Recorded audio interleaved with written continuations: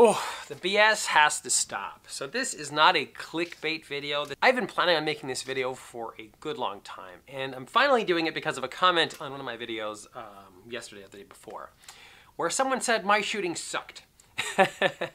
But trust me, I've got a very good explanation, and this is a problem I think we have in the industry. Maybe not so much in the industry, but more so at the range, where new shooters are getting advice from people who've been shooting a long time but don't really have the right experience. This is to those people who are saying, oh, you just need to practice, or you know what, you're not a very good shot. Well, if you are on a bench rest, specifically a bench rest, with proper position, with a good scope, with a half-decent rifle, you should be able to achieve half MOA groups with a good rifle. Now, a lot of people are saying when you're getting 3-inch groups at 100, oh, well, you just need to practice more. And honestly, that is the advice that I've followed for years, kind of a bit before I built the channel and a little bit into that, because I thought, you know what, maybe I'm the one who needs more practice. Maybe I just need to practice more. And I mean, I'm talking fully supported rifles with a sandbag in the front, sandbag in the back, proper cheek pressure, applying pressure on the ears of the rear sandbag properly, with a free-floated barrel, etc., etc. Like doing everything I can to make sure this rifle shoots. And people were telling me, oh, you know what, you probably just need to practice more. That's probably the deal.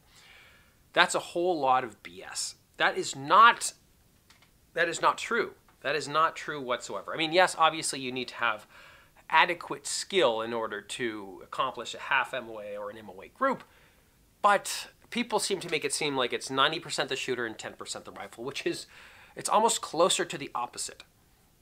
So I actually tested this theory. I brought out a new shooter who I think only shot a handgun once prior. He'd never shot a precision rifle. He'd never shot bench rest.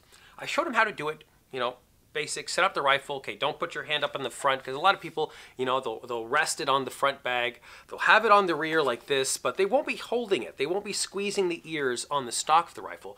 They're going to place their hand here and then try to make some shots. So I corrected him there, let it just sit on the front bag and have him squeeze the rear of this bag. And he was able to achieve I think this was a 0.3-inch group at 100. And he had never shot a precision rifle before in his life. And that wasn't my first indication of kind of what I was thinking, but it was pretty much the conclusion. It's pretty much my validating last fact that it's not so much the shooter, if you're talking bench rest, it's very much more so the rifle or the ammunition.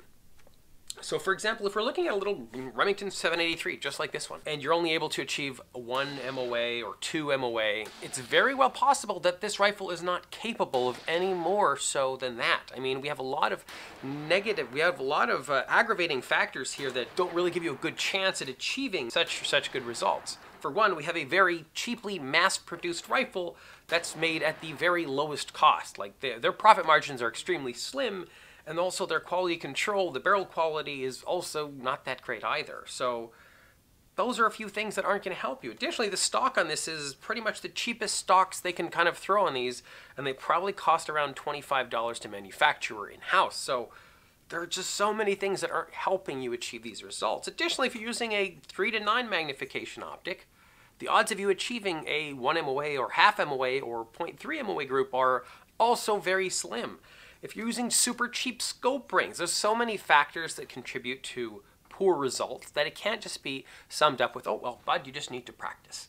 That is probably some of the worst advice you can get, which is why I'm very kind of bothered when I hear, oh, you just need to practice more. The person in the comments said, well, you don't know how to shoot. You clearly need more practice. Actually, I think they just said you suck at shooting. And I mean, it's like I referenced some other footage that I did, so some groups that I did with my custom rifle. Now this rifle I think is upwards of $6,000, okay?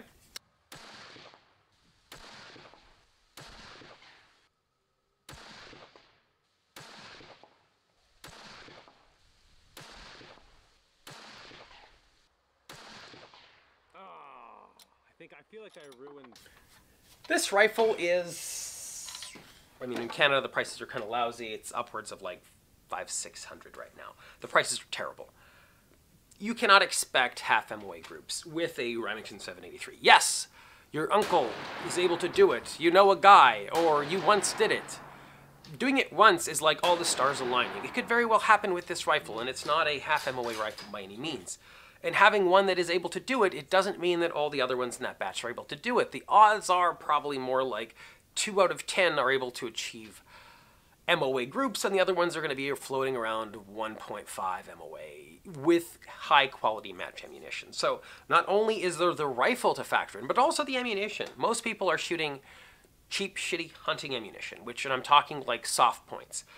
I have never had good luck with soft points in trying to achieve sub-MOA groups. Yes, I've achieved, one group out of, let's say, 4 that was just under an inch, but the majority were around 1.5 to even 2, and depending if the load development was off, I was only able to achieve like 3 MOA. So your results are going to greatly get worse the worse ammunition you buy. So if you're not using quality match ammunition, your chances go down even more.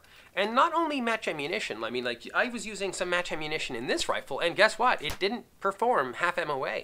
It absolutely did not. I think the best with this rifle, I'm obviously going to put it on the screen, was around, I think it was just over an inch. But that was after trying like 5 or 6 different brands of match ammunition that's in .308 Winchester. So it's like, even if you do everything, you still might not be able to achieve MOA or sub-MOA groups. So this is the realization that we have to realize, is there's a reason why cheap rifles are cheap. There's a reason why you're not able to achieve half MOA with your super budget rifle. It's because those rifles aren't necessarily accurate, or you're not using the proper ammunition, or your setup is not correct, or you didn't torque down your bolts on your rifle, or your scope rings, they're not torqued properly, or your scope mounts aren't torqued to the rails, or your rails aren't torqued down to the receiver. Actually, that's actually a very good step-by-step thing that you should immediately do on all your rifles. And it's actually something that has happened to me quite frequently, is I've forgotten to, I'm shooting a group and I'm like, wow, why is it so bad? And then after like about, a bunch of wasted ammunition, I'm gonna like wobble the scope. I'm like, damn it. Either I didn't check my rail to the receiver or something went wrong. Typically my scope rings are tight, but that's something I occasionally forget to do, is torquing the rail to the receiver. The best practice is probably put a dab of blue Loctite on each of these screws, torque them in, and you're good to go. And get a torque wrench as well, just so that you never have to really deal with that again. Once you do it once with blue Loctite and a torque wrench, I have never had to redo those again. Also, torquing down your screws from your stock into your receiver. That is also very important. Those are probably some of the main things to consider why you're not able to achieve MOA, half MOA, sub half MOA with your rifle. If your rifle is a super cheap rifle, the odds of you achieving it they're not great. They're not great. And I have tried many, many, many rifles. The odds greatly increase once you spend over 1,000. I'd probably say the sweet spot is, okay, so Tikka does not ever even answer my emails, so just so you guys know that. I would say it's probably with the Tikka T3X. If you want the no-brainer, go with Tikka T3X Varmint, and you probably will never have issues. With the super base models, the super cheapest models, it's more like, it's not the norm to get sub-MOA. Sorry, short rant, but I felt like it was finally necessary to put that in the open. So guys, if you guys enjoyed this video, consider hitting like, consider hitting subscribe, and I'll see you at, I guess, in the SHOT Show coverage coming in next week. Thanks for watching Affordable Optics and Rifle Reviews.